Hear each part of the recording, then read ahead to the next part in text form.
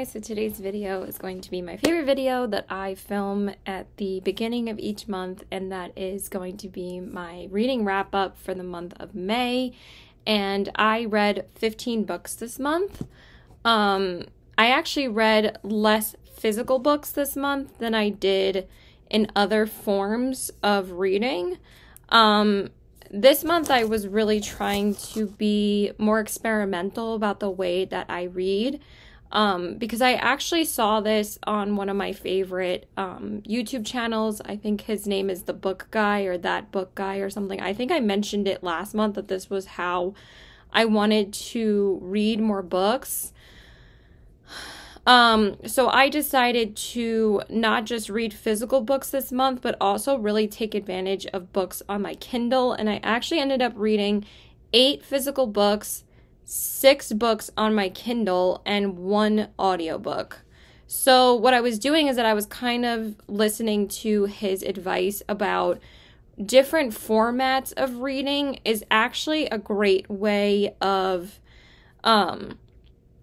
like finishing books or just like reading more. He actually says that it helps him get through more books if he changes up the way that he reads, and also if you change like the setting of where you read. Like I was reading a lot more outside this past month because it's gotten so warm, so I've been reading outside my house a lot on the porch, and it's been really, really great. I just love, reading, listening to the birds chirp and all of that. It's just really peaceful and relaxing when my mom isn't home. When she's home, it's a little bit more annoying, but when she is not home, it's a little bit easier for me to read a little bit more.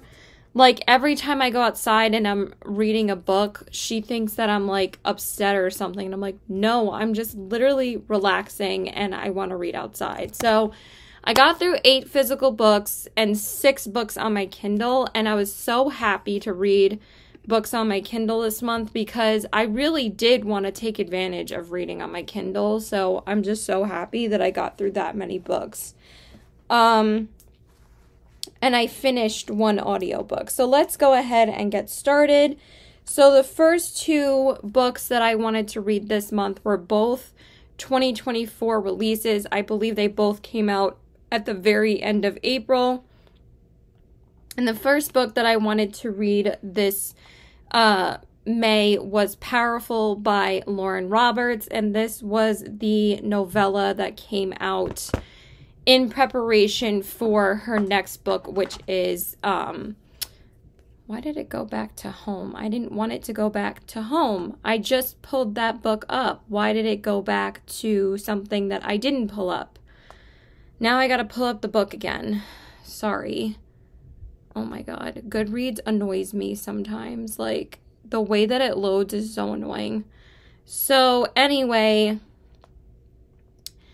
So, this was the story of, oh my god. Why is this annoying the shit out of me? Let me just open it up. Of Adina, which is Peyton's best friend in Powerful. And we found out like a few months ago that we were going to get Adina's story. And I was really excited for this, and I still really enjoyed it. I gave it a 4.5 out of 5 stars. It wasn't quite 5-star for me, and I had a feeling it wasn't going to be. Because honestly, this book was pretty much a romance. It was not a romantasy in any way. It wasn't even really fantasy, to be honest. I mean, we find out like 1 or 2 things about Adina that are a bit more fantasy based, but besides that, there's really no magical anything going on in this. It's mostly about her falling in love with this other character that you find out about, but I think that he's going to play a big role in Reckless and probably the rest of the series. So I think that this was also her way of introducing this character as well, and I really ended up liking him. I really liked his banter with Adina. I forget what his name is. It doesn't say his name. Mac. His name is Mac. But it was really just about, like, their love story, and there wasn't really any magical anything really going on. but it was building up to the events of the final test that the elites have to go through in Powerless, but it was all from Adina's point of view and not Peyton's this time. And the reason why that this book was not 5-star for me was, what's funny is that I've been watching this other reviewer that I really like. I forget her name, but she really did not like Powerless, because she kept on saying that Lauren Roberts has like such an obsession with mentioning sticky buns as being like the base of Adina and Peyton's friendship, because they're like thieves and they don't really have that much money. They are pretty much poverty stricken in Powerless, that the one thing that they really concentrate on stealing is sticky buns. But she overuses it so much in like the first 100 pages of this novella that it started to get annoying. So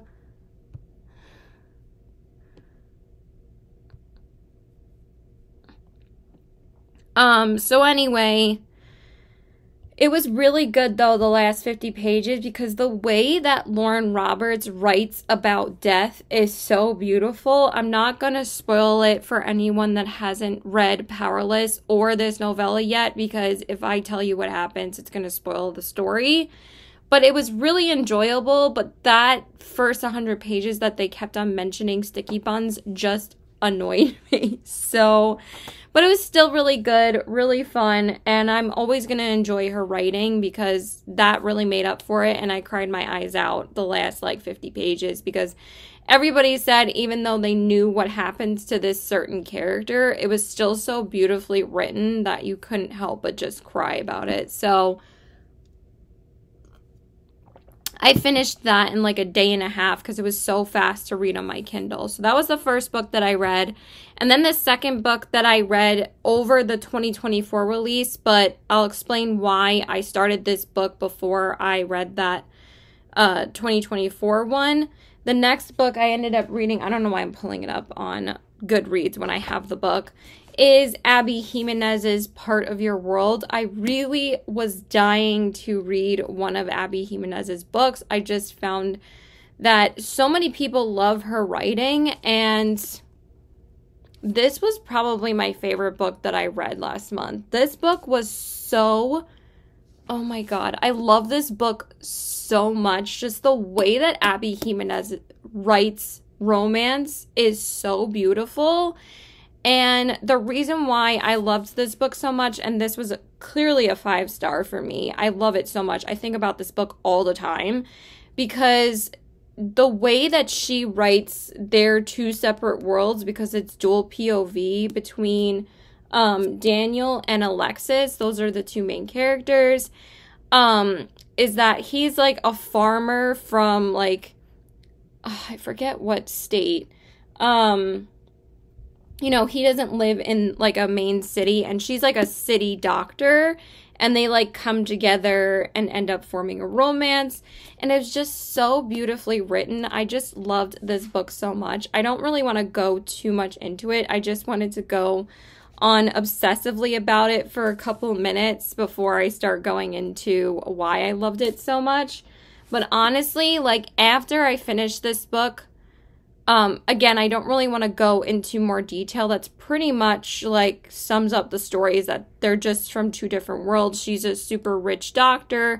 He's a very struggling kind of like handyman, but he also owns like this inn that he is struggling with. It's like a bed and breakfast, but it's very expensive to maintain. And he's just like barely getting by. But she, oh my God, just the way that she writes is so beautiful. I love this book so much, and you won't really understand why you love this until you read like the 3 Part of Your World books together, because I ended up reading the 2 other books as well. And I just love the way that she makes like her books more so like interconnected standalones, but she brings like the other characters from the other books into her other books. And like, I have not read any other romance authors like that. That's what makes her so unique and just makes her books so special. You just really have to go into this blindly. And honestly, trust me, this was one of the most beautiful books that I've ever read. And this was actually probably one of the only books that I didn't cry until the very last page, until I read the last page. Because, like, nothing in the book made me cry until the end. Until I read that last page, and I just cried because I just thought it was such a beautifully written story. And that was, like, the first time I think I've ever cried, like, just at the end. Maybe besides Kingdom of Ash, when I finished, like, the entire series. Because, like, you go on such a journey with the characters with Throne of Glass. But this, I just cried because it was so beautifully written. So I loved this book so much. That's all I'm going to tell you guys. I didn't finish it until, like 2 days after I started it. So I got like probably like 100, maybe 120 pages, 130 pages into it. Because I didn't finish it until after I got halfway through this next book. But the reason why I started this book the day after I started that one was because we were going on like a trip where me and my mom and my brother took a trip to Philadelphia to see my cousins and my aunt and my uncle for their baby. And I wanted to bring my Kindle with me on the train ride because the train ride was going to be like 2.5 hours. Like, the train ride from, like, the LIRR to Penn Station was going to be, like, an hour. And then, like, we had to go on the Philadelphia train for another hour, like, from the Amtrak from Grand Central to Philadelphia. So I decided that I didn't want to read this book until that train ride. So I started this, like, the day after because I wasn't going to bring a physical book with me. It's so much easier just to bring the Kindle. So I had purchased Emily Henry's new book, Funny Story, and that's what I read on that train ride. And I got like, I think I got like 45% of the way in. Like, I was pretty far through it. And then I just finished it, I think, the day after, or like 2 days after I finished Part of Your World. Because for some reason, Part of Your World took me a little bit longer to get through. But also, like, I was just so sleepy from the whole Philly trip and everything. But I'm going to talk about this book. Let me just start actually doing my makeup. So the two main characters are Daphne and Peter. And basically, their story is that they both had broken up with their ex-fiancés. And they end up rooming together. And that's basically, like, the whole story in a nutshell. But the twist is that they actually both end up getting invited to both of their ex-fiancés' weddings because their ex-fiancés are actually marrying each other. It's so messed up. But Daphne's ex-fiancé ends up cheating on her with oh my god, why do I keep forgetting his name? Peter's ex, with Peter's, wait, oh my god. Daphne's ex-fiancé, Peter, cheats on her with, oh my god. Why am I getting so confused? What is his fucking name? It's not Peter, it's Daphne and... the hell is the other? Miles, not Peter. Peter ends up cheating on Daphne with Miles's ex-fiancé, which is named Petra. And they're going to end up getting married. But Petra and Peter actually end up inviting both of them to their wedding accidentally, and Daphne and Miles kind of drunkenly agree one night because they're like, you know, bonding and they're talking to each other because they end up rooming together because she ends up having to find somewhere to live, and she just so happens to know that Miles like is looking for a roommate, and she ends up moving in with him. And it's a really cute concept, but you know, the whole reason why you pretty much read this book, or the main reason why I did, is because I wanted to see, like, the awkward situation of when Miles and Daphne go to Peter and Petra's wedding. But that actually doesn't end up happening in the book. There's, like, something that completely changes that story, and that kind of annoyed me because those two characters ended up not getting married, so they end up not attending the wedding, and that was like the whole thing I was looking forward to. And then I was like, oh, they broke up before the wedding even happened. So it honestly was kind of my least favorite Emily Henry book that I've read so far, and this was my third Emily Henry book because I had read Beach Read just before this, because I told you guys that that was going to be my last book in April, and I had to read that book before I read this one. And Beach Read is still my favorite book from her because I did end up reading one of her other books in May as well, and I'm actually on my last Emily Henry book right now, so I can tell you guys my full thoughts and give you guys a ranking of all of her books. And also, like, I still really enjoy reading her books, but I gave Funny Story just a solid 4 stars.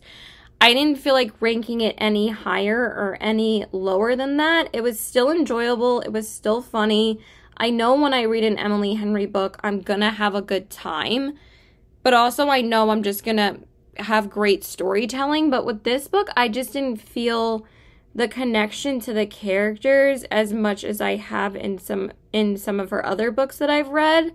Like, Charlie's still my favorite male character in all of her books. In Book Lovers, even though Book Lovers isn't my absolute favorite book from her, for some reason Charlie is still my favorite character. I love him so much. And I liked the characters in this book, but they were just, I don't know, the story got a little bit boring to me towards the end, and I just, like, wasn't really feeling it anymore. But it wasn't, like, a struggle to get through. Like, her books are still so easy to read. And I think the reason why I read so much romance now is because I know with romance books, you can always count on a good story. Like, sometimes fantasy books can be really disappointing. Sometimes thrillers can be really disappointing. But with romance books, I feel like I'm never going to rate them, like, lower than a 3. Unless it's Bride. Because Bride was just, like, too different for Allie Hazelwood. And I did end up giving her a second chance at the end of this month. But with this book, I just wasn't really connecting with this book as much as I had with her other books. So I just gave it a 4-star. It was still a good book, though. But I'm actually glad that I read this on Kindle, because honestly, I feel like this is the one Emily Henry book that I don't need to actually own. But also, like, it was only available on hardcover. Why is this taking me so long to blend this freaking shade? I think that looks pretty good. I don't really care. So yeah, it was good. It wasn't great, but I still liked it. It was still a good time. So then the next book that I finished, because I started this book at the beginning, or like actually towards the middle of April, and I finished it the first week of May. I finally finished my first audiobook this year, because most of the other audiobooks that I've listened to, I've either just listened to while I'm reading the physical book, but this was the first full audiobook that I finished this year. And this was the first book in the Boys of Tommen series, and this is Binding 13 by Chloe Walsh. I absolutely hate this cover, but it's so annoying. And oh my god, I'm not going to go too much into Boys of Tommen because I feel like I'm probably going to make an entire video on it by the time that I finish this series. But I absolutely love this series, and if you decide to read this, I highly suggest you listen to the audiobooks. I mean, they are all free on Kindle Unlimited, which is actually awesome. And I did probably read 100 pages of this book on Kindle, so I actually didn't listen to it fully on audio, but probably 80% of it I listened to in audiobook form, and I absolutely loved it. This was definitely a easy 5 stars for me because these two characters, you absolutely fall in love with them. So I'll just give a brief background. So the two main characters are Shannon and Johnny, and it's dual POV. And Shannon is a 16-year-old teenage girl that has to be transferred to the Tommen school because she is getting brutally and viciously bullied in her school. And like her mom and her dad, mostly her dad thinks that it's her fault, and her father is a completely mentally and physically abusive father. And basically her and Shannon and Johnny are kind of from two different worlds, and also Johnny is a little bit older than her. But there's like this one day, it's like her first day at Tommen, because she has to transfer to this school because her mom is like insisting on making her dad let her go to Tommen because she is getting brutally bullied. And this is like the one good thing that her mom actually does for her. But then there's like so many unfortunate events that happen throughout the book that you think that her mom has her best interests at heart, but she really doesn't. Like she thinks that she's doing something good for her, but she's not really doing that. But you'll see later in the series, if you do end up reading these, that she doesn't really have her best interests at heart. Wow, I've been hitting pan on some ColourPop shades really easily lately. I just hit pan on this other shade that I'm using, but also like I've had this palette way longer than the other two palettes that I've hit pan recently on. This one I've had for like over a year, so it's not as bad if I hit pan on this one. But I've hit pan on one shade in the Beauty and the Beast palette already.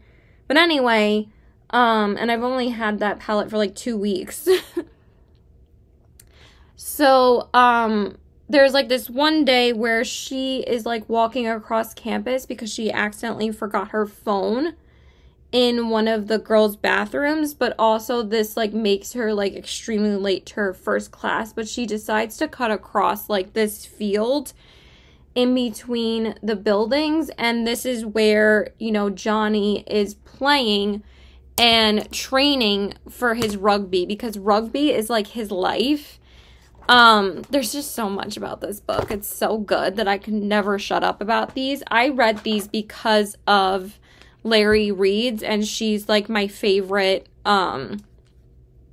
booktuber, and she constantly talks about that Boys of Tommen is pretty much her favorite book series ever. And I was like dying to read them, and I'm absolutely loving them. They are so good. So anyway, Shannon cuts across this field, and he's training his rugby, and he accidentally ends up kicking the rugby ball into her face. And that basically unfolds all the events of this book. And he tries to stay away from her, and her mom like comes to the school and thinks that Johnny did it on purpose.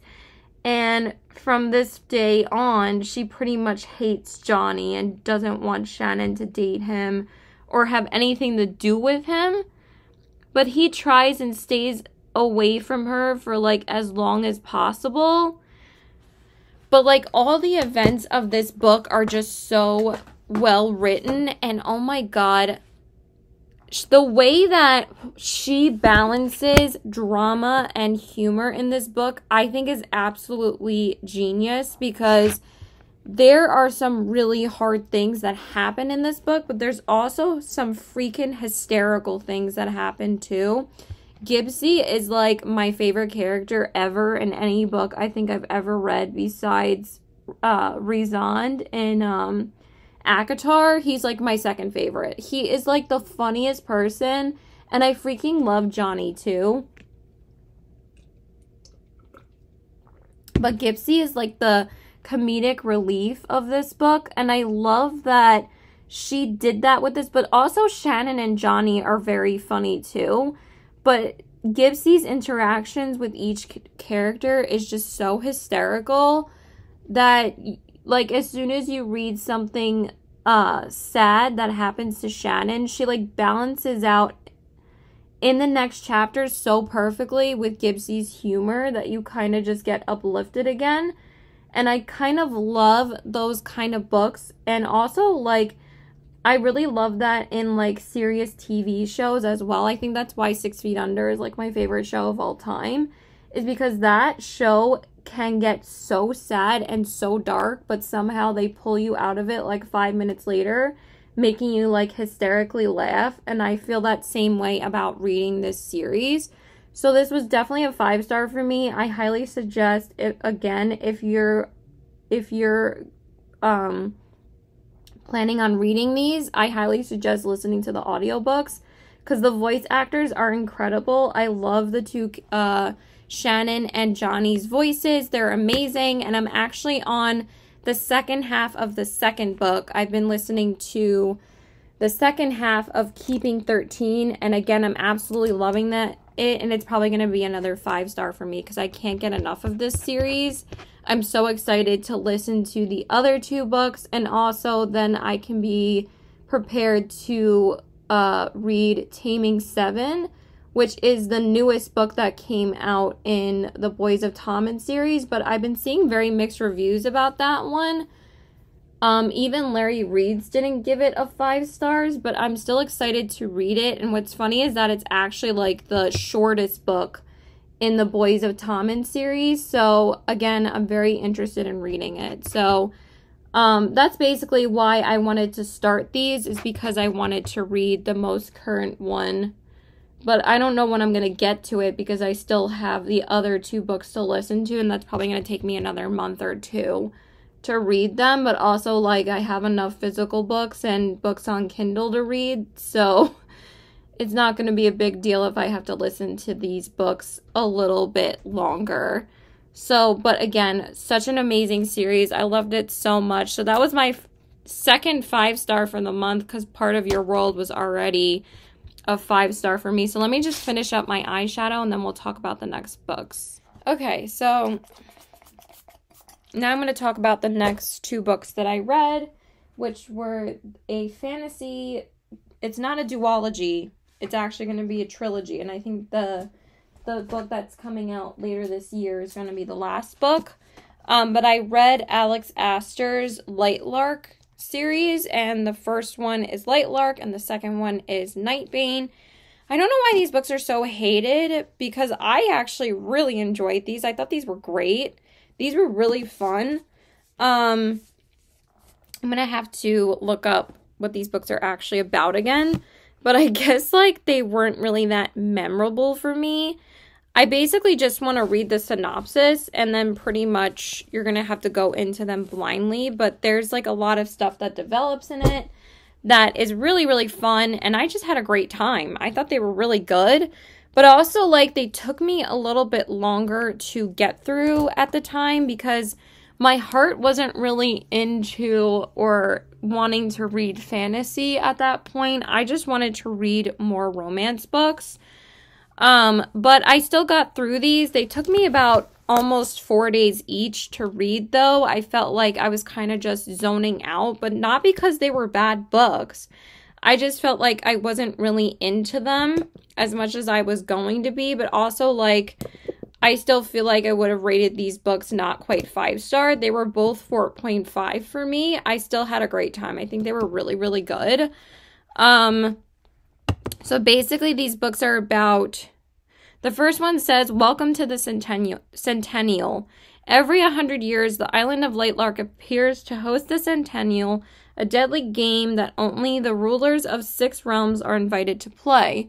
I feel like she didn't really concentrate on this game, though, and kind of made it more about that if the rulers don't play these games, and if one of them dies, their whole kingdom and their line of having any potential heirs dies with them. And that's like the big twist that you don't really figure out or kind of go in blindly when you're reading them. But also she didn't really concentrate too much on when the island would disappear.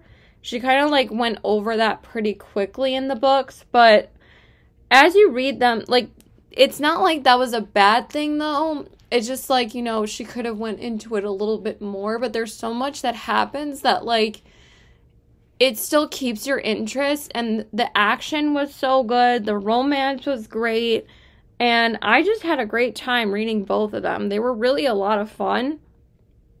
And again, I don't know why these books are so hated, because I think they're great. And then it says, the Centennial offers 6 rulers one final chance to break the curses that have plagued their realms for centuries. Each ruler has something to hide. Each realm's curse is uniquely wicked. To destroy the cursors, one ruler must die. Isla Crown is the young ruler of the Wilding. She doesn't know she's the ruler of the Wilding, but basically it says it in the synopsis, so you find out before she does. And it says, a realm of temptresses, cursed to kill anyone they fall in love with. They are feared, despised, and are counting on Isla to end the suffering by succeeding at the centennial. To survive, Isla must lie, cheat, and betray, even as love complicates... Why is this not... Okay. Love complicates everything, I guess. I don't know why it's not loading the rest of the synopsis, but basically her secret is that she is a heart eater, which is actually a really cool concept. And she goes through a lot as a character, especially a lot of physical pain. But also she ends up falling in love with this other ruler. But she ends up falling in love with 2 other rulers, and she has to basically choose who she wants to be with. And it's like kind of forms a love triangle, but it's not like a annoying love triangle. I really like the way that she wrote the love story in this as well, because it wasn't the main plot, because there was a lot of action and magicalness and fantasy happening in this book, and that's what I really appreciated about it, is that, like, even though Powerless was better for me because of the banter between the 2 characters, and I just loved the story so much, I feel like this is kind of very similar to it as well. And I don't know why people don't compare these books over the Hunger Games, and people have also said that Powerless is kind of a combination between Red Queen and Hunger Games, but I actually feel like it's a combination between Red Queen and these books. But yeah, these were still really fun. And then in the second one, I need to figure out who the 2 other characters are. I don't know why she's not mentioning their names. I don't know why their names aren't in the synopsis. Let me just... I think it's in this synopsis. I don't understand. I'm trying to get the 2 other... The character that she falls in love with is Oro, and he's, like, the ruler of, like, the good realm, where, like, you know, they're the good guys, and she falls in love with him. And the other ruler's name is... Why don't I have his name? He's, like, kind of the devil, and he's, you know, she fell in love with him before she fell in love with Oro, but then she basically stays with Oro. Grimm. Duh, his name is Grimm. Hello. It's like evil itself. So Grimm pretty much threatens Oro and Isla that if she doesn't leave Oro for him, she's gonna destroy Oro's kingdom and the Wilding's kingdom. And also, Isla thinks that she is powerless, but actually she ends up developing powers because she ends up finding out that she's the queen of the Wildings. So basically that's what happens in the second book, is that he's threatening to destroy their lands, and it's basically about their love triangle again. But it's also like flashing back between her past, you know, experiences with Grimm and then going back to the present like every other chapter, which I really enjoyed as well. I kind of really like books that are in that format. And also they kind of leave you off on a cliffhanger like every other chapter, so it makes you read each book. And like the end of this was not anticlimactic. It actually leaves you on a cliffhanger about like what happens to the lands. And I think that's why I'm like, there is no way this could be a duology, because I'm like, if she left everybody off like that, I would be pissed. So I think that's why there's a last book being that is coming out in November. So now I'm ready for it to come out, and I'm super excited for it. I think it's called Skyscape or something like that. Let me see what it's called. I literally have it in front of me. It's called Skyshade. So I'm very excited for it. So I enjoyed both of them. I thought they were both great. So that's basically what they're about. And, you know, again, Isla goes through some shit. She kind of reminds me of Aelin from Throne of Glass, where, like, you know, she makes a lot of sacrifices for her people and kind of endures, like, her pain for them. So I feel like that makes her a badass, strong character, and I really liked her. So I thought they were really fun and entertaining and very magical, and they were really good. Okay, and then next up, like I said, I just wanted to read romances after that. So I read like 4 romances in a row. And the next one I had already started on Kindle like a couple of days ago. So I decided to read the second book in the Part of Your World series by Abby Jimenez. And it was called Yours Truly. And it's actually available on Kindle Unlimited for free. So that's why I don't have the physical book. If it wasn't available, I would 100,000% get it. I'm still thinking about just buying it just because I love her books so much and I just want to own all of them, because I'm going to display all of them anyway. So I am thinking about just picking it up because I love her so much. But I probably won't do that until like next week. But anyway, this is the second book in the Part of Your World series. And this one is about Brianna and Jacob. And Brianna is actually pretty much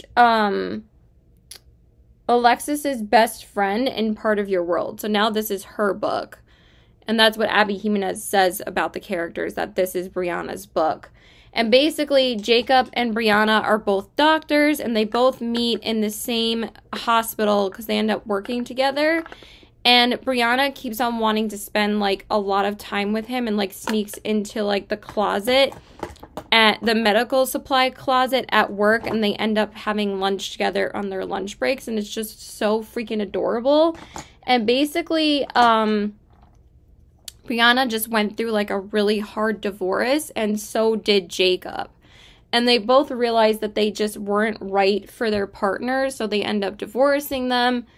And, you know, her ex is really, really, he's an asshole. He, like, cheated on her, and he ends up with another woman. And basically, like, this, it's very similar to the scenario of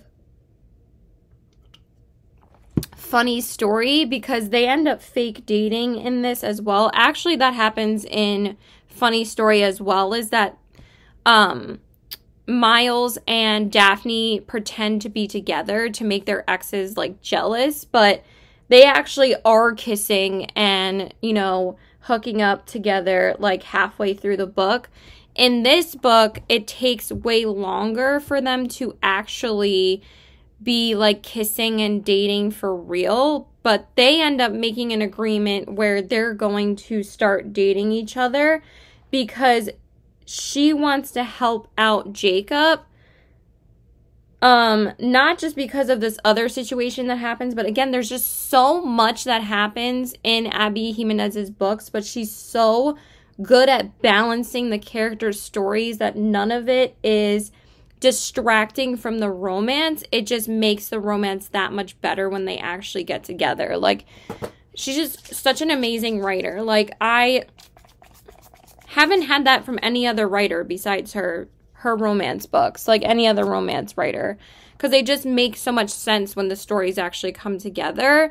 But basically, she wants to help out Jacob get through like his family events that he has to go to, because like everybody knows that he went through a hard divorce, and she agrees to help him out to attend these family events.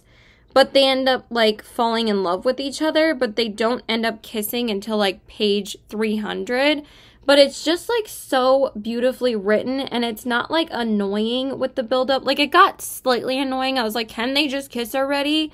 But then when you actually see the reason why they didn't kiss until way later in it, makes so much sense, because they kind of become like really close friends before they end up falling in love with each other. Like, they were already in love with each other, but they don't end up dating or kissing each other yet, because they went through such hard divorces, and they want to make sure that they're making the right decision, because they don't want to get their hearts broken again. And it was just, I just found that way better than the way that Funny Story was written, and I just loved this book so much, and this was another 5-star for me. I cried a couple of times in this book. Just, again, the way that she writes is just so beautifully written, and I just enjoyed this book so much, and I ate this one up too. This one I finished in like 2 days. It was so easy to read, and I just was dying to see what happened with Jacob and Brianna. I just loved it so much. So I loved that. It was so good. And then I actually read another book on Kindle, and this was a 2024 release as well. And this came out from two of my favorite romance authors as well. So the next book I read was Christina Loren's The Paradise Problem. And this was, again, the next book from Christina Loren. And I have read 3 of their books before this. This is actually the 4th book that I've read from them. They actually have a lot of books. I don't think I'm ever going to read all of them, but I know I can count on Christina Loren to write a great book. And this book was really, really cute. I really liked it. Basically, this book is about Liam and, what is the female character's name? Anna. And Anna is like a struggling, basically supermarket cashier. She doesn't really have that much money, and Liam actually ends up being her husband, because she has to marry him for like financial security, and they end up like not really being roommates. They're kind of like living across the hall from each other. I think that's what happens. And like basically she doesn't really know anything about him. The only reason why she married him is to have financial security, to like have like to pay off her college loans and stuff like that. But Liam ends up coming to her with a problem, and this ends up becoming the Paradise Problem, because he needs someone to come with him on this trip, because she ends up finding out that he is the son of the man that owns all of these supermarkets that she is actually working for. And he's like a billionaire or millionaire or whatever that owns this supermarket chain. And basically, like, he has to prove to his family that his marriage, because she thought that they had just gotten divorced. He ends up moving out, and they're divorcing, and you think it's like some serious thing, but then you find out like 30 pages in that it was just she married him just for financial security. And it's actually really funny. She's like, oh my God, he's leaving. And you believe that, you know, she's upset about it. But then you see that she really wasn't, because it was all just a sham. But you know, that is illegal. So they have to prove to everyone that they actually had a legitimate marriage. And they really have to prove this because they can't actually divorce. And they actually were never actually divorced, because they have to go on this trip, because since Liam is like this millionaire, the only way that he's going to get his money is if he proves that he had a legitimate marriage. So that's like in his like grandfather's clause, because the grandfather was actually, you know, the millionaire first, and then he passed it down to his son, which is Liam's father. And Liam is kind of like a complete asshole. Like, he doesn't really care about his kids. He kind of guilts his kids constantly that, you know, he has the money, and he doesn't think his kids are ever going to be good enough, because they need money in order to be good enough for him. But also, like, Liam has to prove to his father that he doesn't want to take over the company, because his father is pressuring him to be the next CEO, but Liam doesn't want it. And that's basically what happens in the book. So they go on this trip, and they have to prove to his family that they were actually legitimately married. And it was just such a fun time. I knew when I read this, I was just going to have fun. I gave it a 4.25 out of 5 stars, because I just thought that the epilogue was a little bit too long. It was a 20-page epilogue, and that honestly brought it down a little bit for me. Not that I didn't enjoy the story, because I thought it was so much fun, but honestly, I feel like it could have been like 10 pages shorter. Even though the book was only like 320 something pages, or 330 something pages. I just felt like that made it a lot longer. But anyway, it was still such a fun time, and I absolutely loved reading it, and it just took like little to no time to finish. It was just a really fun time. So it was just really good, really fun, and I enjoyed it. So I don't think I'm going to be able to finish talking about all of these books right now. I think I'm going to talk about 2 more, and then I'm going to have to leave because I'm going to my boyfriend's. But the other 2 books that I read were both such bangers for me. And I felt like, oh wait, hold on. Did I read this book? Oh my God, I skipped over a book. Oops. I did not read The Paradise Problem after yours truly. I actually read another romance before that. I'm sorry. That was stupid. Hold on. 1, 2, 3, 4, 5, 6, 7. Okay, Paradise Problem was the 9th book I read. I actually read this book before. So let's talk about this book really quick before we move on to number 10. And I think I'm going to leave and then talk about the last 5 books when I get home. That's still so many books. Oh my God. Oh my God, really? So the book that I read after yours truly was Emily Henry's Happy Place. I'm sorry about that, but we have to talk about this first, obviously. And I really wanted to read this because, again, I really just wanted to read another Emily Henry book. And since the weather was getting warmer, I just, like, had such a craving to read this. And I heard that this was a really, really good book. Probably, like, everybody's second favorite besides Beach Read. And again, I just really wanted to read another Emily Henry book. And this book and the next, like, 4 books weren't even on my TBR for this month. But I ended up reading all of them just because I really wanted to. And then I went back to a couple of books on my TBR. But basically, like, only Part of Your World, Nightbane, Light Lark, and, like, 2 other books were on my TBR. And basically all these books in between were not on my TBR, but I still wanted to read them. So anyway, this is about Harriet and Wynne, and they are exes.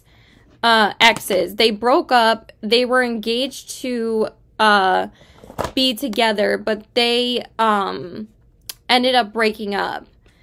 But they haven't told any of their friends yet. And basically, her and Win are part of this friend group that go to this place every single summer, and basically it's their happy place because they all come together like once a year to go to, I think it's like South Carolina. I don't remember where it is. It doesn't really matter. And they all come together for their friend's wedding.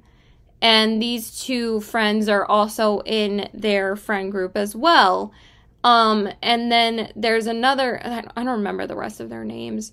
And then there's another girl that's in their friend group, and she has, she's the only one that's actually married, and she's a lesbian, and she's with another woman, and she goes on this trip with her wife.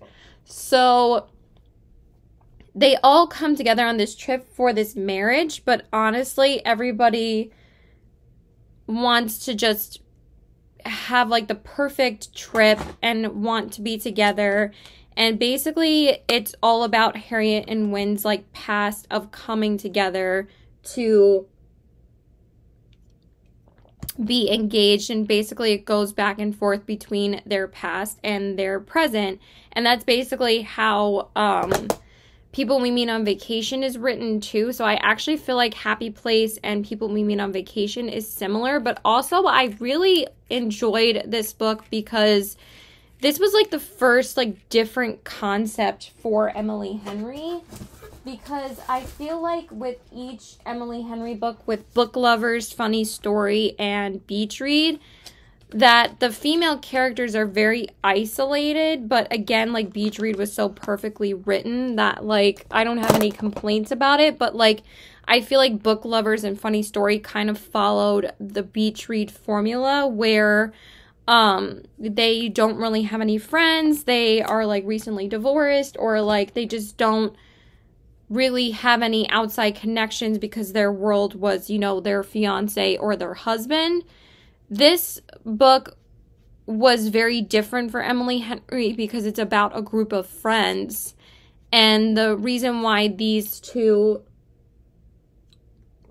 characters, Harriet and Wynn, get together is because they're in the same friend group. And I really enjoyed that. So I really liked this book a lot. I'm not going to give anything else away. Basically, you know, it ends up pushing them back together. They end up falling in love, and you know, you see like how their friendship develops and all of that, and their romance again of whether or not they should end up together. But I just really loved the way that this book was written. I really enjoyed it. I gave this one a 4.5 out of 5 stars. The only reason why it wasn't quite 5-star for me is because it was very sad. But the next book I read is probably the most similar to this book after The Paradise Problem, because I needed something a little bit happier and fun after I read Happy Place. So I read The Paradise Problem, and that one did not make me cry. That one was just a good time. Because like I've said before, I feel like so many romances are just so sad that like sometimes you just need a light, fluffy romance, again, like The Paradise Problem, to kind of take you out of it. So again, it was a 4.5 for me. It wasn't quite a 5-star. Because they didn't get back together till a little while later, but I still enjoyed it. I still really loved it, and this is still like my second favorite as of right now, but I need to see how People We Meet on Vacation ends, because Happy Place was just so good. So that was the next book, and now I will end with this book right now, and then I'm gonna have to go. And then I still have another 5 books to talk about that after this, because these videos are always so long. But then the next book that I read, I was like, I just need to finish this series, and I'm dying to read this book. So I just decided to read Abby Jimenez's Just for the Summer, which is the last book in the Part of Your World series, or I believe it is. I don't think there's any other ones in this universe, but I could be wrong. I think she announced it on Twitter like a couple weeks ago, but I haven't seen anything about it. I probably just have to look it up on Reddit. So this book is about Emma and Justin. And I believe Emma is mentioned in Part of Your World as well, and I believe so is Justin. So this is their story. And basically, let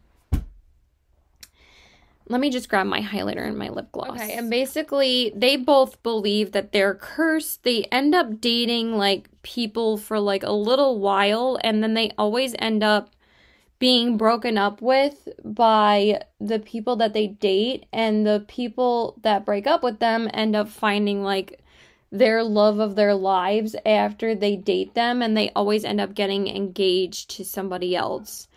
And basically they connect online. They don't know each other.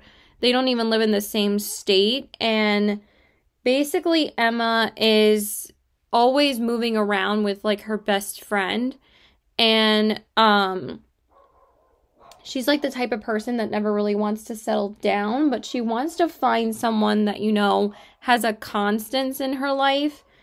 But also, like, the way that she lives is not really practical to be with somebody forever, because she's constantly moving or going on vacations or taking temporary jobs, because her and her best friend are both nurses. And that's how all the three of these books are connected, is that they all have some kind of medical connection. Is that, you know, Alexis is a doctor, Brianna was a doctor as well, and then in the last book, Emma is a nurse with her best friend. But they constantly like go on trips with each other and take like temporary nursing jobs. So what happens is that she keeps on talking with Justin online, and they end up really forming a connection that she ends up going to surprise him in his state, and just shows up, and like she kind of just takes a leap of faith, and they start going out with each other. But the reason why this book is so freaking adorable is that Justin keeps on making like these itineraries for their dates, and he keeps on sending her like these check boxes of like, do you want to do this? Option 1, option 2, like go to the movies, go to this, go to that. And then he like sends her like a checklist or like a rating system later on like how the date went. And it's so adorable. But they also like form this agreement with each other and like this contract where they're not going to be dating each other for too long, because they basically just want to test out this theory on whether or not they're the problem on the reason why people break up with them, or if it's just because they haven't found, you know, the person they need to be with. But they end up falling in love with each other, and just the way that it's told is so beautifully written. And obviously this was another 5-star for me, but I kind of struggled with giving this one 5 stars just because it is very sad, and of course I was crying my eyes out in some parts of this book. But again, the way that she writes romance is so beautifully written. But basically, Emma has a very neglectful mother growing up, and the mother just ends up like showing up on this trip.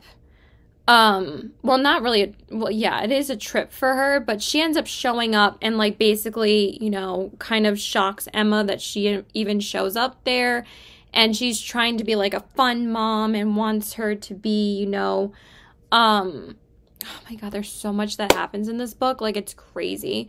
She tries to be, you know, there for her, but she's not ever really there for her because she neglected her, like, her whole life. And then you find out so much stuff about the mother. Like, the mother was basically keeping Emma a secret, like, her whole life. And she didn't tell Emma about any of her living family. She just kept her for herself. But also, she would leave her in the house alone all the time. And basically, she had to fend for herself. And, like, one time, her mother disappeared for, like, a week. And left her, like, $20 for food when she was, like a preteen. She wasn't even a teenager yet. And I was surprised that child services didn't get involved at that point, because, like, was she going to school? Like, who knows? But, like, that's what made me struggle with giving it a 5-star, was just because it was extremely sad. But at the same time, the way that she writes the romance, it's still always the romance that is the core of her writing. And that's why her books are 5-star for me, because it never distracts from the romance, and it just makes their connection, like, so much stronger with each other. Oh my God, again, there's so much that happens in this book. And also, Justin, his mother is actually going to prison soon. But he didn't want to burden Emma with this information because he ends up having to become the legal guardian of his 3 other siblings because his mother is going to prison and she's going for like 5 years. So he's going to end up having to take over taking care of them because they're all, one of them's like 4 years old, the second one is 12, and the third one I believe is like 15 or 16, and he's going to have to take care of all of them. So it's so good. It's so beautifully written. I just love her book so much, but that's basically all I'm going to give you guys. I could talk about this book for forever, but I'm not going to because that's going to be too spoilery, but I have to go. I'm going to talk about the last 5 books later. So bye. Okay, so now I'm back from my boyfriend's house, and I wanted to talk about the 5 other books that I read in the month of May. So the next book that I read after Just for the Summer was Holly Jackson's new release, which is the reappearance of Rebel Price. I just really wanted to read quite a few 2024 releases in the month that were released in April or May. I think this released this released on the same day as Just for the Summer did. And I read both of them one right after the other, and I didn't even know that this book actually came out on the same day. So anyway, this book is all about the main character, Belle, and her mother's name is Rachel Price. And basically, she reappears like maybe 100 pages into the book, and, you know, Belle pretty much thinks that her, mother is gone and she hasn't heard or seen or had any contact with her for about 16 years. But all of a sudden she reappears, and Belle has been living with her father this whole time, and some strange things start happening when Rachel Price comes back to them. And she has to start living, like, in their house because where else is she going to live? So she starts living there. But she thinks that there are constant things that are kind of holes in Rachel Price's story on where she actually was. Like, she keeps on saying that she was taken from this man, that she didn't know who they were. And basically things start escalating from there, and Belle is basically the only person that doubts her mother's story. She's also working with these 2 guys that are making a documentary out of this case. Sorry, there's like fuzzies flying everywhere. And she's the only one that doubts Rachel Price's story. Like, everybody else is like, you're just being paranoid, except for the like director's like right hand filming guy. Like, he films all the clips for this and for this documentary, and they end up teaming up together. It's kind of similar between Pip and the other main character in A Good Girl's Guide to Murder, but they're not solving a murder. They're obviously solving what happened to Rachel Price after she returns, because her story is kind of wish-washy, but there's a whole reason as to why she can't tell Belle what really happened to her. This is actually like a really dark family secret, and it was just so good. I rated this a 5 stars. I felt like Just for the Summer and this book really got me out of kind of a little bit of a reading slump. I think it was because, like I said, I wasn't reading the genre that I wanted to read. That's how I felt about romance, like at the end of February. I was so over reading romances after only reading 2 that year, because I only read 2 because I had read those right after I read ACOTAR and Throne of Glass, because those were the 2 book series that I started off the year with. And I just wanted to read a thriller, and this was just such a banger. I finished this in a day and a half because I think it was last Wednesday, I can't remember, I just only went out of the house once, and I was determined to finish this because with thrillers, you really just, that's the problem with thrillers, is that you literally can't put them down. But when you read a bad book, or just you aren't really feeling the genre that you wanted to read, or you feel like you're reading a little slow, trust me, a thriller is the way to read fast. or it's the way where you just can't stop reading because you have to know what happens. And that's how I felt about this book. I was like, what actually happened? And it was so good. I actually think that this is Holly Jackson's best book. It was just so good. I still love the A Good Girl's Guide to Murder series, but this book was like amazingly written. I just loved it. Okay, and then of course, after I read a thriller, I kind of wanted to offset it with a romance, and I felt like I needed to finally read another one of my Ali Hazelwood books because they've just been sitting on my shelf, and I've been saying that I want to give her another chance. So the next book that I finally read from Ali Hazelwood was Check and Mate. This book was more enjoyable than Bride. I liked it. I thought it was cute, but I didn't really love this one either. So the two main characters are Mallory and Nolan, and Mallory actually has a family of two sisters and her mother. And basically, Mallory has to take care of her family because they are struggling financially because her mother has like a serious case of arthritis, so she can't really work that much.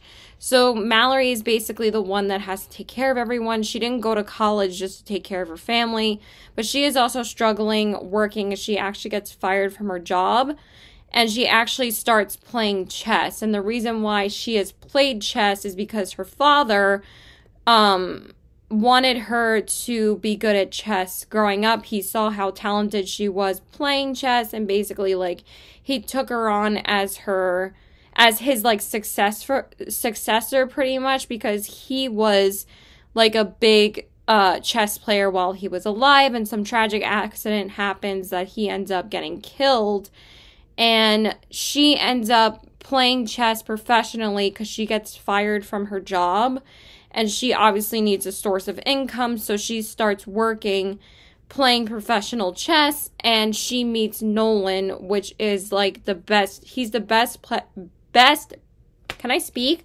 The best chess player in the world, and basically, you know, they form a rivalry between each other, but also they develop a romance. And honestly, I wish that there was more rivalry between the two main characters and a little bit more tension, because by the time they ended up getting together, it was around like 200 or more pages in. And I feel like sometimes with some books that don't really have... I didn't really care about the main characters too much in this book. The only thing that I really cared about was the way that she wrote about chess, which was actually really fun. But the whole reason why you read this book, or the reason that I read this book, is because you want to see Nolan and Mallory play each other at the end of the book. And Ali Hazelwood doesn't really write the ending like that. She just writes the ending as like a news article about like who beat who. But I felt like that would have added so much to this book if that was an epilogue after you had like 5 more pages of them playing each other at the end of the book. Because the last like 40 pages that you think is like the last part of the chess match. I like how she broke up the sections of this book. But the last part was called Endgame, and I was so excited that like at least last 15 pages or something were going to be them playing each other, but it wasn't. So I felt like that was a bit of a letdown for me.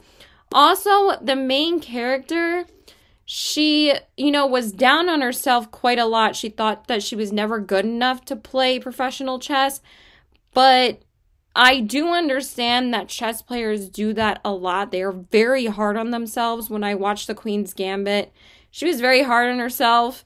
So that didn't bother me, but it was to the point where it was getting to be very annoying by like the end, where she was in the final match with Nolan, because they are the two best why do I keep on wanting to say chess players in the world, and she still had like zero confidence, and she kept on like putting herself down constantly.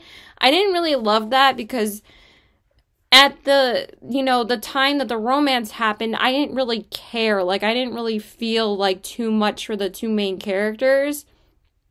that I just wanted to see them play chess again. So it kind of fell flat a little bit for me, like especially the ending. So I gave this a 3.25 out of 5 stars. It was enjoyable, but again, this is now the second book from Ali Hazelwood that I wasn't really crazy about. And a lot of people say that this is like their favorite Ali Hazelwood book.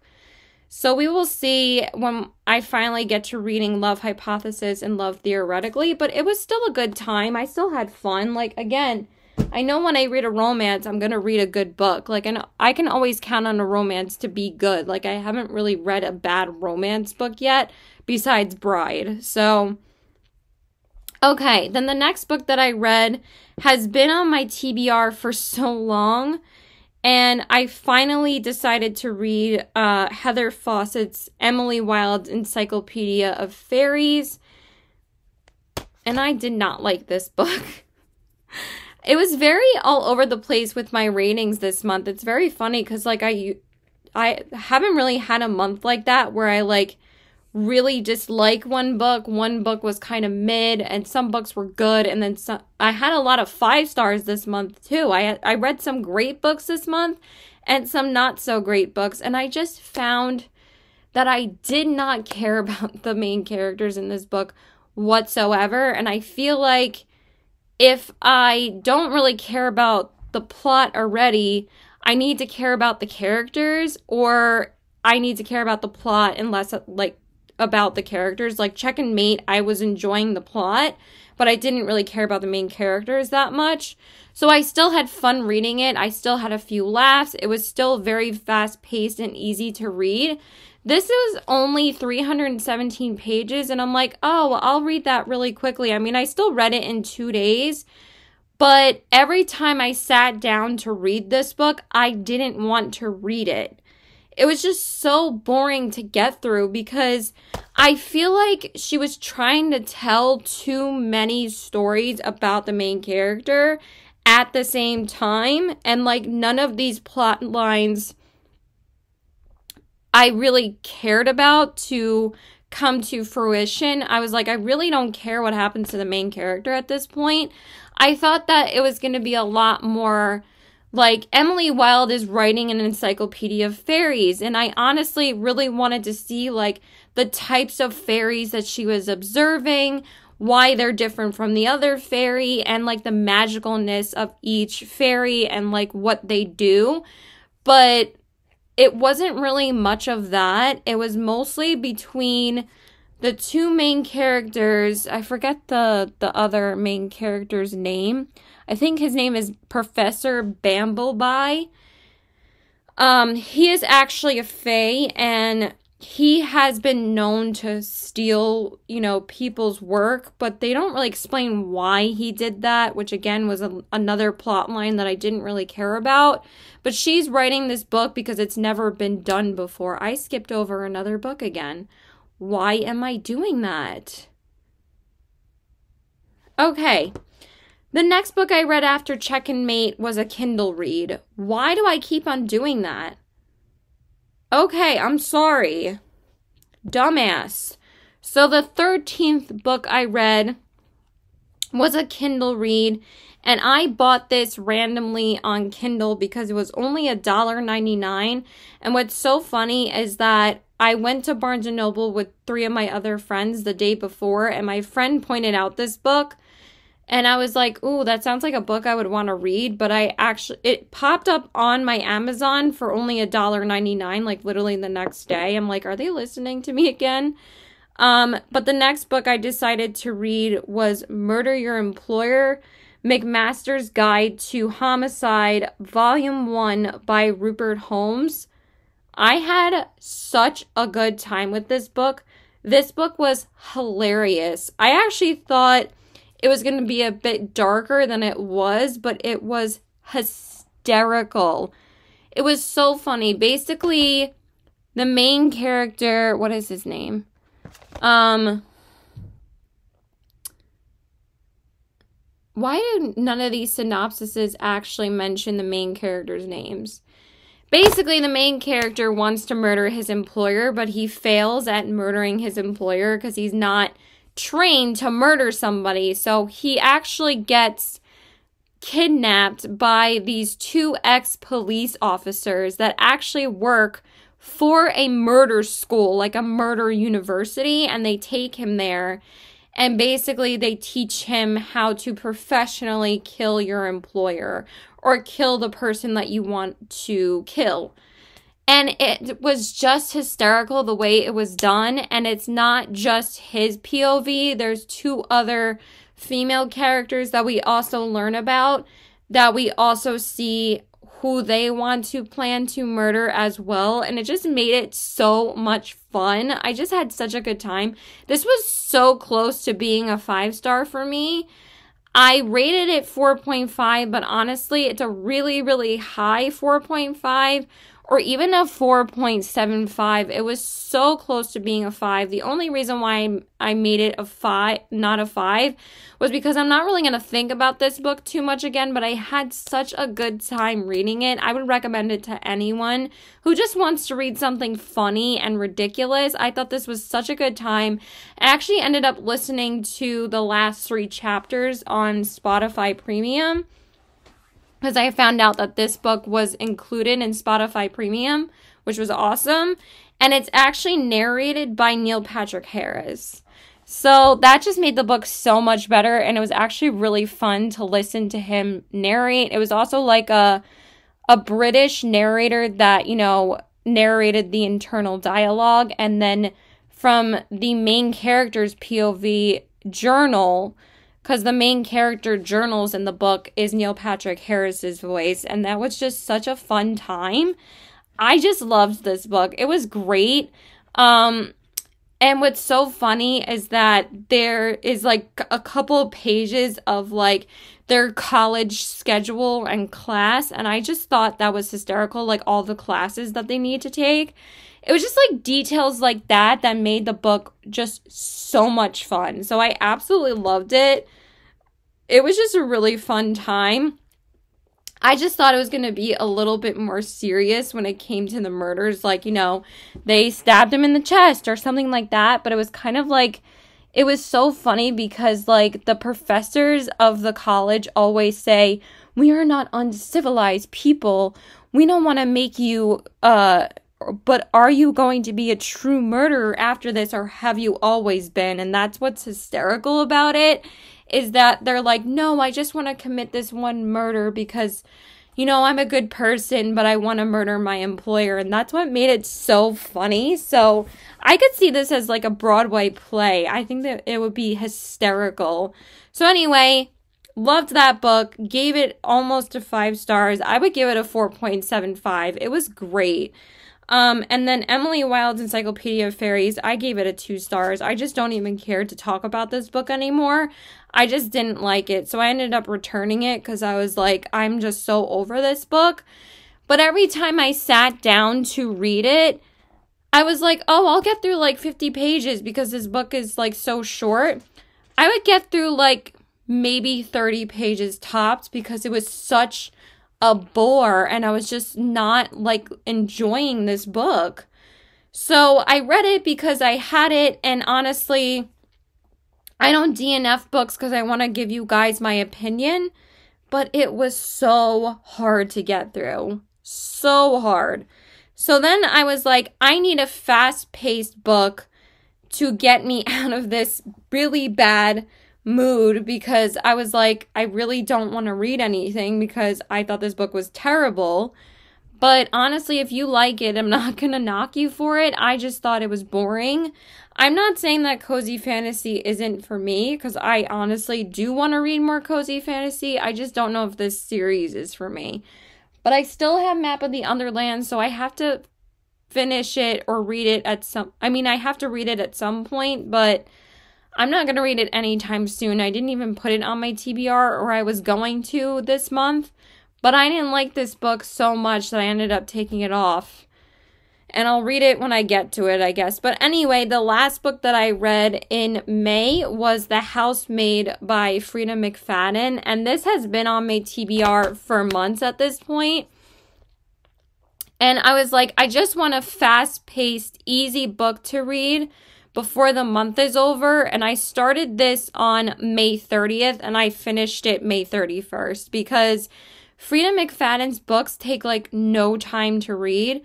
They might take you like 6-7 hours tops. Like they're just so fast paced, and all of her books are available on Kindle Unlimited. So you get through them even faster than you think you would. So this was actually going to be on my TBR for this week, for the first week of June.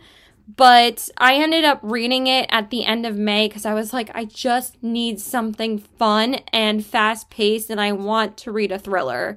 I was like, I don't want to read a romance. I was like, I want something like super exciting and enthralling for me to just finish super quickly. And I absolutely loved this book, but everybody says that this is pretty much her best book. So Nina Winchester is hired to be a housemaid for, no, that is not her name. What is Millie. Millie is hired to be a housemaid for the Winchesters, and the wife's name is Nina, and the, husband's name is Andrew. And basically, Nina is just like a neurotic housewife, and she's like super messy. She doesn't clean up after herself. She's like really gross. But Andrew makes it look like he's like the most perfect husband. And Millie doesn't really understand why Andrew is married to Nina. And Nina keeps on putting Millie into like these really crazy situations. And like anything that Millie does that Nina asks her to do is either something that she claims that she never asked her to do, or she'll just yell at her about it or make her look bad in front of her husband about it, or her daughter. And Nina has a daughter, I forgot the daughter's name, it doesn't really matter, that is actually Nina's daughter, but not Andrew's, and she actually never let Andrew legally adopt her. So that's already like a first sign that it's like kind of bizarre that she has been married to him for years, and for some reason he never was able to adopt her. So the events just keep getting crazier from there, and honestly, what you think about the housemaid is like nothing compared to what actually goes on in the book. The first part is all from Millie's perspective, and then the second part is all from Nina's perspective, and once you get Nina's story, it is mind-blowing. It's so good. Just so you know, none of the characters appear as to what they seem. They're all completely different. I mean, I guessed some of the twists, and I thought that there was something fishy about each of the characters. I'm like, I don't think any of them are innocent. There's also the reason why the housemaid's cover is like this is because the room that the housemaid stays in is an attic. An attic. And it only locks from the outside. You can't lock it from the inside. And Millie notices on the inside door that there are scratch marks made. And she's wondering what, like, if somebody was trapped in this room before she started staying here. And she always got like this creepy feeling staying in the attic. And this was like the first book that I got like that creepy feeling from since the only one left. Like, I wanted that super creeped out feeling, and I got that from this book, and it was so good. I'm not giving anything else away. You just need to go into it as blindly as possible, but I would highly suggest, again, if you're in a reading slump or if you need something fast-paced, read a Frida McFadden book. They are so much fun. I gave this a 5 stars. It just was so good, and I'm just so glad that I ended off the month with a banger. So again, I had a lot of 5 stars this month. I had Part of Your World. I had Yours Truly, Just for the Summer, The Reappearance of Rebel Price, and The Housemaid. So 3 romances and 2 thrillers. That's really good. So, and Binding 13. So I actually had 6 5 stars this month, and that's the most that I've had since I read ACOTAR. So I was pretty surprised by this month. And then we read some mid books and some not great books and some really good ones. So yeah, it was a great reading month, and I hope you guys enjoyed this video. So please like and subscribe. Follow me on my Instagram at CBW819 and check out my Poshmark at the same handle. If you want to know the products that I use, I always put all the products that I've used in my everyday makeup lookbook video, so you can just check that video out and you'll see everything that I use, because if I tell you what I used in this video today, it'll be way too long. So right now I'm finishing up People We Meet on Vacation by Emily Henry, and then I will have read all of Emily Henry's books, and I'm super excited to do a ranking video on all of her books and which ones are my favorites and which ones are my least favorite. So yeah, I hope you guys have a good day. Bye, and let me know what you've read this month. And please, please, please keep reading. Bye!